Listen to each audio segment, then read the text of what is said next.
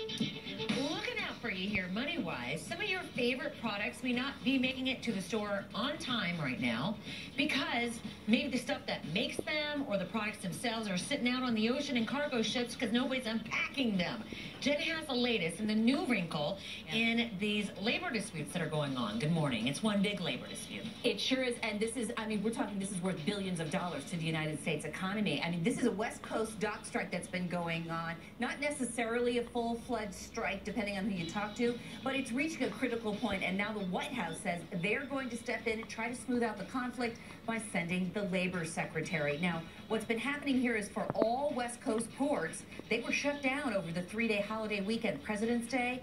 That means, here you see some photos of it, 30 freighters that are full of items that are meant to be coming to this economy. Sometimes they might be agriculture, so they might be food that's spoiling. They might be car parts that need to go to Detroit assembly lines. They might be clothes going to the store shelves. I'm just trying to give you a sense of the vast array of products that are stuck right now in the supply chain because of this conflict that's going on. So a huge domino effect through the economy. So the Labor Secretary due to arrive in San Francisco for mediation today. We'll keep a watch on it. Back to you.